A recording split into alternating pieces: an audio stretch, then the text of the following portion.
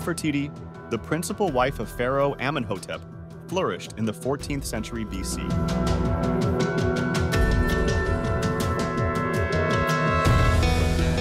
Written records containing definite historical facts concerning her origins, marriage, family life, political status, and death are rare. Join us as we look at 10 mysteries behind Nefertiti's bust. 10. Nefertiti Queen. 3,000 years ago, Nefertiti vanished without a trace. Could the long-lost Egyptian queen be just around the corner? The journey to find the discovery of the century begins on Egypt's Nile, in a valley outside of Luxor. The sun god, Aten, punishes those who dare to enter with temperatures that exceed 100 degrees Fahrenheit. Some archaeologists believe Queen Nefertiti's final resting place is hidden inside King Tut's tomb in a hidden chamber. However, the queen's mystery dates back more than 3 millennia. Nefertiti co-ruled Egypt with her husband, Amenhotep IV. Her surname translates into, "A beautiful woman has arrived." She vanished after reigning for 12 years. Some Egyptologists believe she took a new name and became co-regent, while others believe she died. The simple but vivid hieroglyphics adorning the yellow walls are the first clues. One section appears to depict a mummy and a pharaoh. An expert explains that the artwork's subtle details are like depictions of Tut and Nefertiti in other works. The artwork discovered inside King Tut's tomb is like other artworks depicting the boy king and Nefertiti. There was no preconceived notion among experts that Nefertiti was buried here. To be honest, they fought the conclusion for a while because it seemed so out of the ordinary, but the evidence seems to point in this direction. Although no definitive answer is expected anytime soon, experts agree that if proven correct, King Tut will be dethroned and his tomb will be known as the tomb of Nefertiti. 9. Nefertiti bust. The bust of Nefertiti, created around 1340 in the ancient Egyptian city of Akhenaten, now known as Amarna, is a sculpted bust of Queen Nefertiti, who reigned alongside her husband Pharaoh Amenhotep IV, later known as Akhenaten. The bust was discovered in the workshop of Thutmose, a famous sculptor who created plaster busts of the royal family. It is one of the most well-known antiquities from ancient Egypt.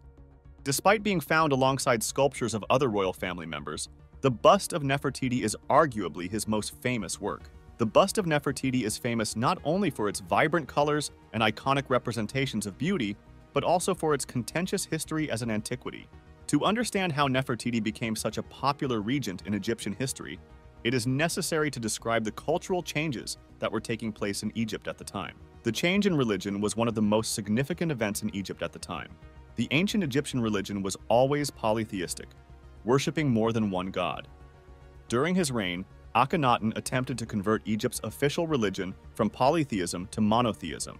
The sun disk god, Aten, was the god Akhenaten chose to worship. Following his marriage to Nefertiti and the start of his reign as pharaoh, Akhenaten changed his name from Amenhotep to Akhenaten and relocated his family from Thebes to a new city he named Akhenaten. 8. Description of Nefertiti's bust. The bust of Nefertiti has been very well preserved. The erect portion of the cobra has been severed, as have 2 small pieces of the wig's pointed upper edge on the right and left. A greater piece of the plaster coating has flaking off on the left side. Both ears are broken. Some fragments have since been reattached on the right. The left eye's inlay is missing. Because no traces of a binding agent were found in the eye socket, and the background is smooth and not depressed in any way to accept an inlay, a little bit of the right shoulder has been chipped off. Additionally, there are scarcely noticeable scratches on the face, nose, etc. In several places, traces of impure moisture are visible, probably resulting from rainwater. The muscles of the nape and sides of the neck are represented so gently that one imagines them flexing beneath the delicate skin, which is rendered in a healthy tint. Egyptian sculptors rarely attempted to depict emotion in their artwork's faces, but this face embodies tranquility and composure. From the front, it has total mirror symmetry, and yet it is completely evident to the viewer that he is not gazing at some created ideal. 7. Possible hidden chambers of Nefertiti tomb. Archaeologists have spent years searching in vain for the tomb of the ancient Egyptian queen Nefertiti. Now, renowned Egyptologist Zahi Hawass believes he has made the long-awaited find. Hawass is a member of an Egyptian-led delegation that reported that antiques uncovered near Luxor resembled amulets believed to be King Tut's. It also discovered the mummy in question that month on Luxor's west bank. They already have DNA from mummies dating from Akhenaten to Amenhotep, the 2nd or the 3rd of the 18th dynasty, as well as 2 nameless mummies labeled KV21A and B. In tomb KV35, there is also the mummy of a 10-year-old boy. She was King Tut's stepmother, and the wife of Pharaoh Akhenaten, who ruled over a wealthy period. Akhenaten changed Egypt into a monotheistic state, worshipping the solar disk Aten. His heirs attempted to obliterate his name and legacy. His capital was destroyed, and artworks depicting his likeness and name. The role of Nefertiti as ruler is still debated. Two items are still missing: Nefertiti's grave and her body. 6. Discovery. In our thumbnail, we can see, on the left, a semblance of the bust of Nefertiti made from what I think is clay, and on the right, what looks like the original bust of Nefertiti discovered by Borchardt in 1912. The bust of Nefertiti is one of the world's most famous ancient Egyptian finds. Nefertiti was the wife of Akhenaten, the famed pharaoh who instituted a new monotheistic religion of the sun god that replaced all other gods' worship. He portrayed himself as the sun god's embodiment. Nefertiti was his queen from the 350s to the 330s BC, over 3.5 thousand years ago.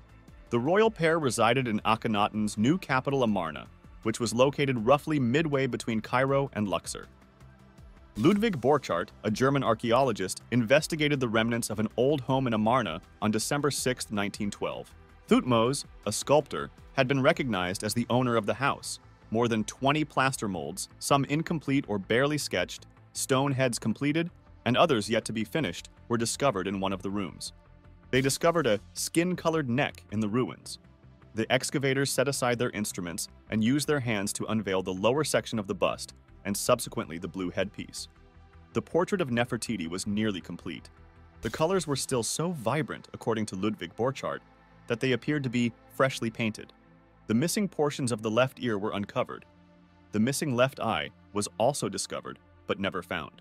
Borchardt only realized later that this eye had never been installed, and therefore the bust had never been completed. The bust is thought to have been set on a wooden shelf and collapsed due to a collapse, although it remained virtually whole and was later preserved by the rubble above. Ludwig Borchardt was unable to continue construction at the site after World War I broke out in 1914. 5.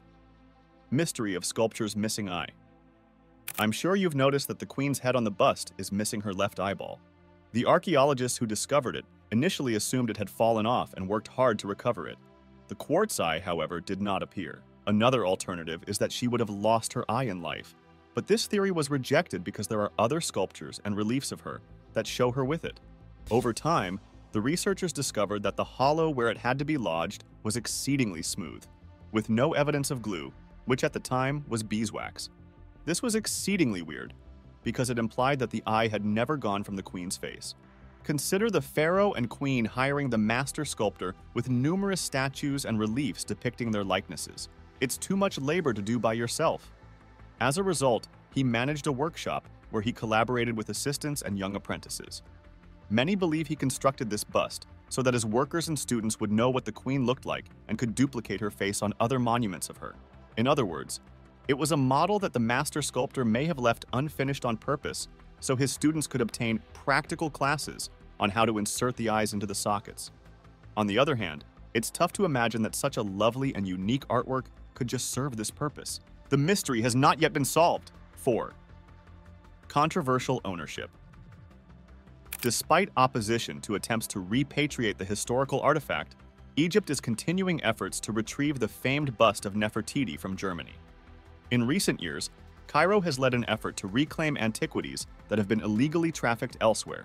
The bust of Nefertiti, queen of ancient Egypt's 18th dynasty, was unearthed in Minya Governorate in 1912 by a German team led by archaeologist Ludwig Borchardt. Borchardt illegally took the artwork out of Egypt in 1913, violating archaeological treaties. Foreign archaeologists were compelled to hand up major antiquities at the time. Other minor discoveries would be shared by the international teams and the Egyptian Museum. The work was discovered in the studio of Thutmose, widely known as the king's favorite and master of works, and is highly valued for its artistic worth as well as the significance of its builder. Germany, on the other hand, claims that the bust was obtained legitimately as part of Borchardt's share of the discovery. Since the early 1920s, Egypt has endeavored unsuccessfully to retrieve the bust from the Germans. Hitler reportedly refused to return the statue in 1933 because he wanted it to be put in a museum in Germania, his intended capital. Following World War II, King Farouk of Egypt attempted to return the statue through the Allied Control Council in Germany. former Supreme Council of Antiquities, Secretary General Zahi Hawass wrote to Germany in 2011 to request the return of the bust. Egypt's most recent attempt to recover the priceless item came in 2020, when Minister of Tourism and Antiquities Khaled Al-Anani reaffirmed Cairo's resolve to return the bust. Anani stated on television that Germany had refused to repatriate the bust to Egypt, but had given him 5 other artifacts for repatriation. Meanwhile, German authorities claim the statue belongs to the Neues Museum. There are currently no talks underway with Egypt to return the statue, which is owned by Berlin's Neues Museum. All German officials stated that Egypt made no official requests for the bust's return, but that Germany is always open to negotiations. 3. Disappearance from historical records. After the 12th year of her husband Akhenaten's reign, Nefertiti vanishes from history. The precise cause of her disappearance is unknown, and there are numerous ideas and assumptions as to what happened to her. Some experts believe Nefertiti died before her husband, presumably in the early years of his reign. It is known that Akhenaten had multiple daughters, and one of them could have succeeded Nefertiti as queen. However, the precise identity of Akhenaten's successors is unknown, and there is little substantial evidence to back up any idea. One of the most controversial ideas concerning Nefertiti's disappearance is that she acquired a new identity as Neferuaten and co-ruled with her husband, Akhenaten. This notion is supported by several grounds, including the fact that many of the monuments and structures associated with Akhenaten's reign bear the name Neferuaten alongside Akhenaten's. According to some historians, Neferuaten was not a separate person, but rather a moniker chosen by Nefertiti during a period of political or religious instability. According to this hypothesis, Nefertiti took on the name and title of co-regent to secure her position of power and authority during a period of transition in ancient Egypt. There are both linguistic and artistic indications that point to Nefertiti and Neferuaten being the same person. Some inscriptions and photographs, for example, imply that the two people had a similar facial structure and dress style, prompting some historians to believe that they were the same person. Despite these intriguing possibilities, historians are divided over the identity of Neferuaten and the degree of Nefertiti's influence throughout this period of ancient Egyptian history. 2. Hideous replica removed from public display. Following a backlash on local and social media, Egypt's Minya governance ordered the removal of a statue depicting ancient Egyptian Queen Nefertiti. The monument, a duplicate of the famous Queen Nefertiti figure on exhibit at Berlin's Neues Museum, was dismantled less than a day after it was discovered near the city's entry. Pictures of the oversized monument went viral on social media, eliciting hundreds of snarky remarks and complaints, especially given that the original Nefertiti sculpture is regarded as a beacon of beauty. Many comments referred to the statue as hideous, terrifying, and zombie, with analogies to Frankenstein's monster. 1. Restoration of Nefertiti. Nefertiti's opponents worked hard to destroy any traces of her existence. We know she lived between 1370, was the most beloved of Pharaoh Akhenaten's 2 wives, and had titles such as Great Royal Wife, Mistress of Joy, and Lady of Grace.